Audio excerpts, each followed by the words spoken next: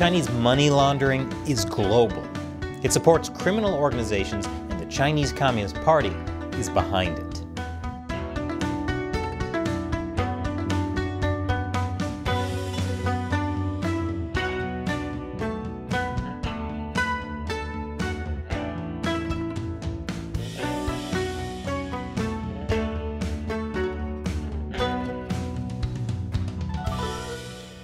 Welcome to China Uncensored. I'm Chris Chappell. China is a global center for money laundering. For those of you keeping score, China is also a global center for ethnic genocide, organ harvesting, political kidnapping, and torture.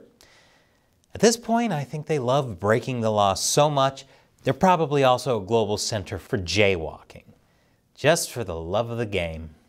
But they're really innovative when it comes to their money laundering. Different variations are super confusing and convoluted, and that's the point. Chinese money laundering happens everywhere, from Italy to Australia, and all the countries in between. In some ways, this is a problem for the Chinese Communist Party. Many of China's wealthy want to flee the country. This fuels a massive amount of capital flight, which is when wealthy people move their money out of China. They want to put their cash into property and assets abroad, so it's easier for them to get out of China when they need to, because China is a global center for ethnic genocide, organ harvesting, political kidnapping, and torture. For years, the Chinese regime has been selectively cracking down on Chinese citizens who try to get around Chinese laws. Those laws generally prohibit them from converting more than $50,000 in Chinese yuan into foreign currency in a year. If you were to look at headlines alone, you may be led to believe that China just wants to enforce rules and clean up dirty money. But China, under the Chinese Communist Party, lives and breathes dirty money. And that's by design. The money they breathe is even dirtier than the air they breathe, and that's saying something. Beneath the surface of these money laundering clampdowns are power struggles to kick out some corrupt money launderers while keeping others.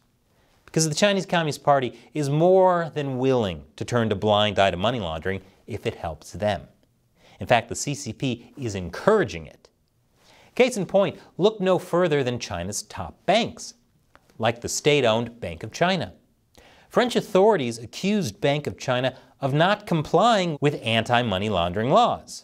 That's because they did nothing when tens of millions of euros were sent to Bank of China accounts between 2012 and 2014 without paying European taxes.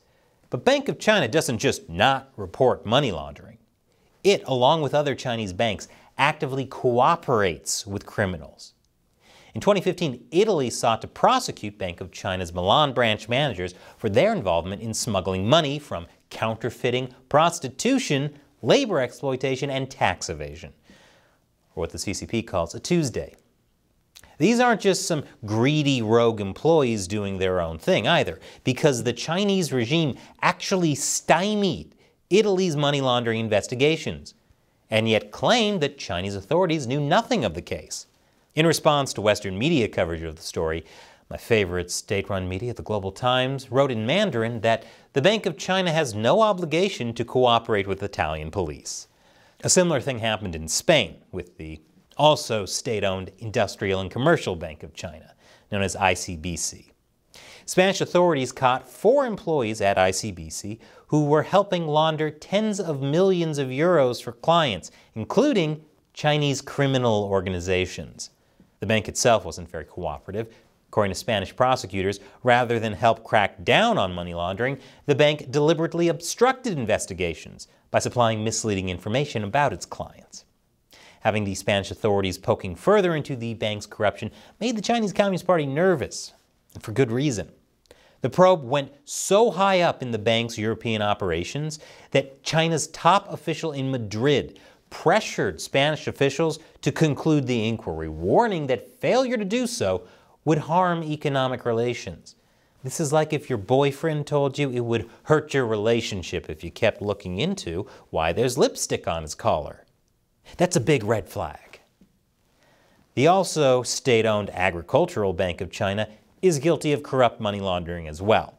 Over in New York, the state's Department of Financial Services found that the bank violated anti-money laundering laws and masked suspicious financial transactions. Some of the bank's shady practices include using coded messages through SWIFT. That's the financial communication system used for international banking transactions. Those coded messages helped entities that are subject to U.S. sanctions get around those sanctions. And the bank silenced compliance officers who raised the alarm on suspicious activities. Yeah, it definitely sounds like China. For a country that claims to care about countering crime, it always likes to act sus. This would be like if Ash Ketchum said he wanted to stop Pokemon fighting leagues. You're literally the champion of it, dude. But China's not just laundering money just to gain more wealth. It's using it as a tool to actively undermine the West. I'll tell you how after the break. Welcome back. The Chinese Communist Party is allowing state-owned Chinese banks to facilitate money laundering abroad and defending them against criticism. But there's also a different kind of money laundering, one that involves underground Chinese banks. Some of these money laundering schemes involve criminal organizations, including Mexican drug cartels. The CCP is so good at crime, they're helping crime on the other side of the planet. Honestly, that would be kind of inspiring if it wasn't, crime.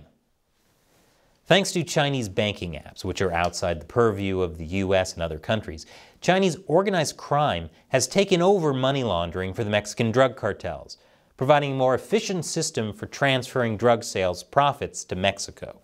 This has increased net profits for the cartels and empowered them to expand their operations.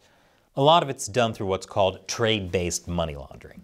The gist of it is that dealers convert drug cash into Chinese merchandise, which are often overpriced cheap goods, either directly from Chinese vendors or through U.S. importers. That's then shipped to wherever the cartel needs the funds. Once sold, the proceeds get banked. Thanks to China's massive influence as the world's great exporter, trade-based money laundering can be easily disguised in large shipments with the help of Chinese manufacturers and freight forwarders. So by trying to save money, people buying cheap Chinese goods wind up supporting Mexican drug cartels. According to John Cassara, a former U.S. Treasury investigator, this is interconnected with China's underground banking system, which bypasses conventional banking institutions. China has so much influence over the cartels that underground Chinese banks are now handling almost all narco money in Latin America.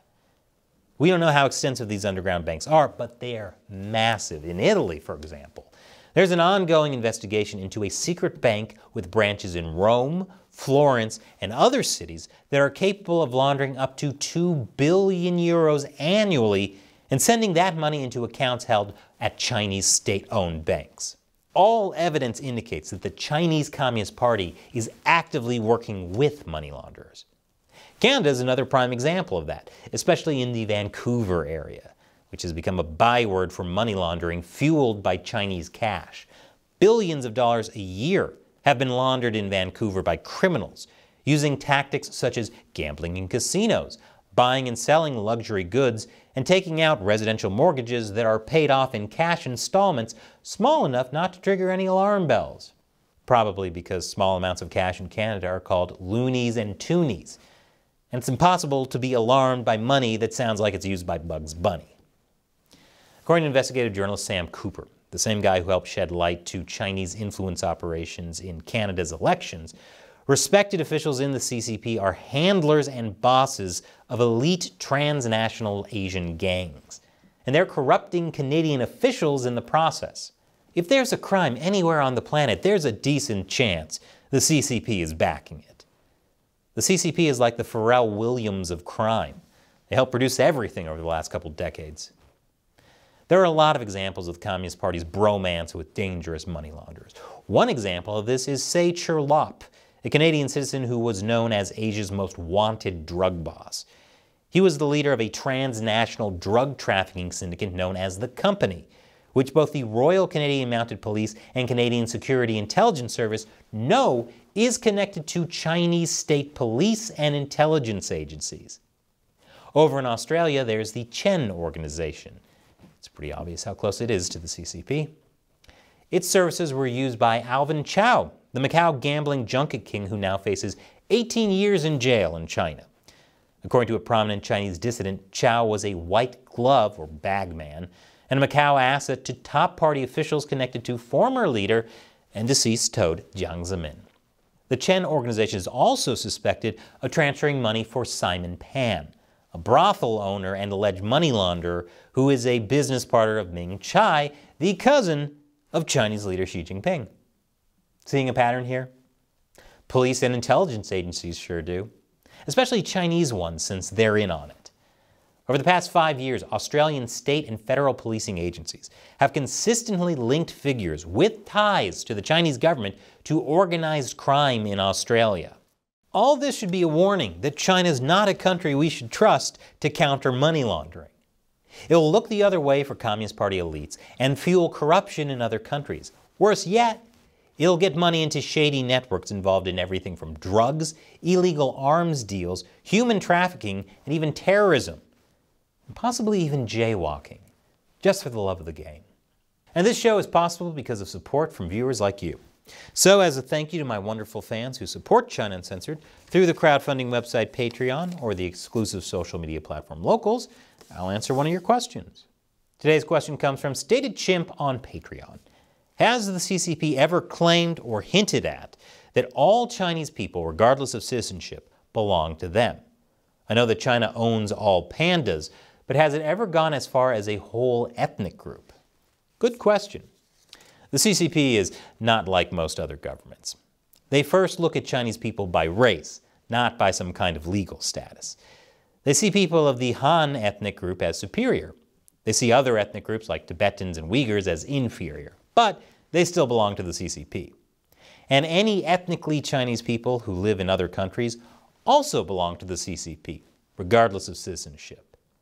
They don't say this explicitly, but they sure act like it. One of the key missions of the CCP's United Front Work Department is to co-opt these Chinese people, even if they're second or third generation Chinese. This mission includes monitoring the activities of the Chinese diaspora and silencing dissidents based abroad. The CCP needs to maintain control of overseas Chinese because Chinese people who live in free countries can speak freely and criticize the CCP. And enough organized criticism can lead to the downfall of the CCP. So basically, the CCP treats all ethnically Chinese people like pandas, that they belong to China and really ought to be put in cages. Thanks for your question and your support, Stated Chimp. And thanks to everyone else who supports China Uncensored through Patreon. Join us at Patreon and contribute $1 or more per episode. You get a lot of cool perks, including me answering your questions on the show. Check out patreon.com/China Uncensored. Once again, I'm Chris Chappell. See you next time.